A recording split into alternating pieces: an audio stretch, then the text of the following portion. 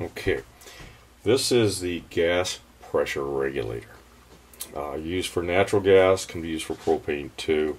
Not particularly this one, but different ones can be used. The gas comes in here and is regulated out here. Probably coming in about 7 inches of water column here, coming out anywhere from 1 to 4 inches there, depending on the equipment. Parts on this thing. This is a valve here. Now, this is attached to this diaphragm, and it opens and closes against that spring.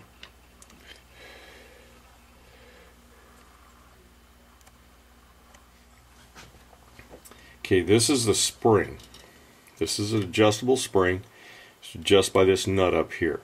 The spring presses down on the diaphragm. Now here's your diaphragm here, and it's attached to that rod that is pressed down by the spring above. And the rod is also connected down here to this valve. So when my gas comes in here, the spring, we'll get a little wider there so we can see that whole thing again.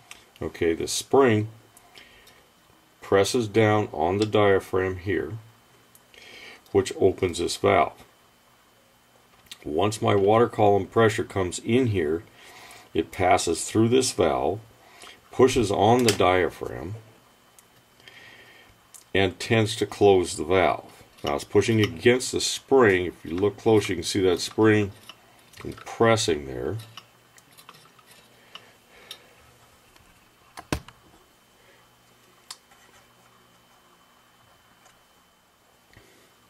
Now you can see as I move this spring is going to compress,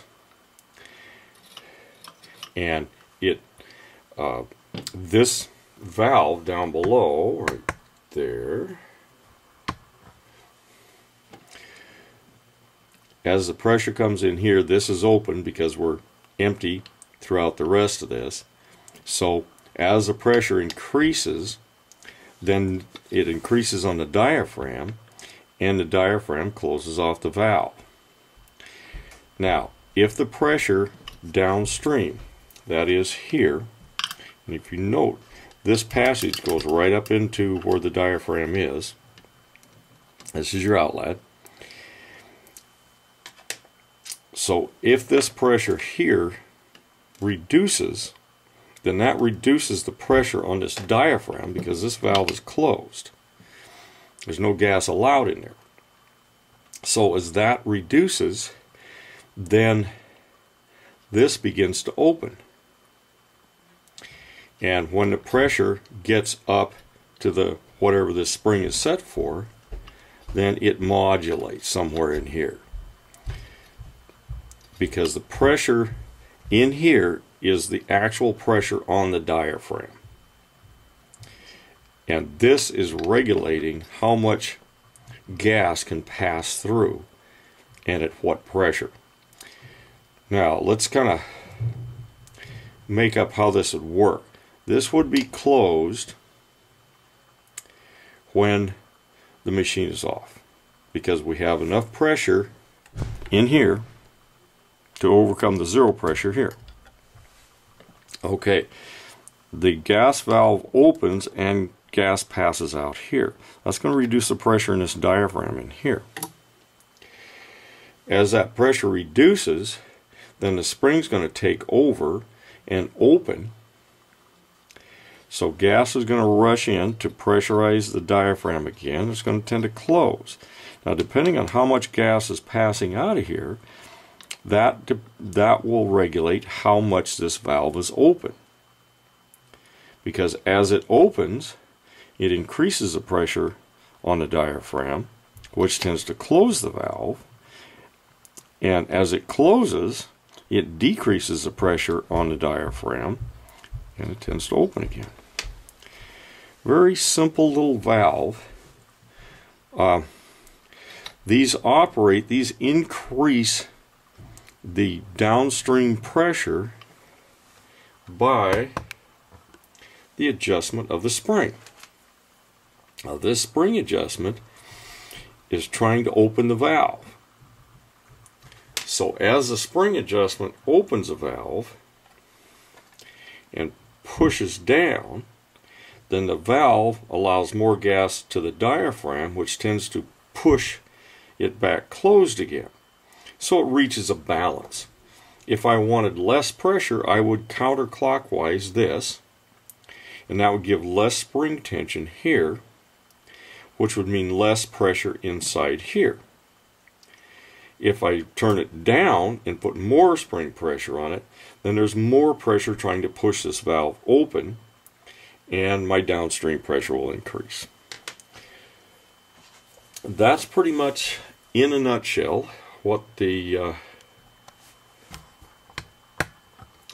gas pressure regulator does. A couple other things about this regulator. We have here a small orifice. Now this orifice is very small, and this needs to be piped either outside or to the pilot light, because it's possible this diaphragm here could get a hole in it, and we need some way for it to breathe anyway up here. We can't have pressure building up on top of the diaphragm, so it has to be able to breathe out through that hole. The problem is, if I get a hole in this diaphragm, I don't want a whole bunch of gas coming out of this bleed hole. So they make a very small hole in it, and I'll show you a picture of that. And remember that bleeder I talked about before?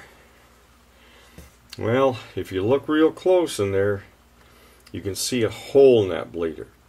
Now that bleeder is very small hole. Because if this diaphragm here were to burst, they don't want a whole pile of gas going through this bleeder. So they put the little hole in there. So it limits the amount of gas that can come through. Very dependable part. Seems to pretty much last forever. Certainly if the diaphragm were to puncture, then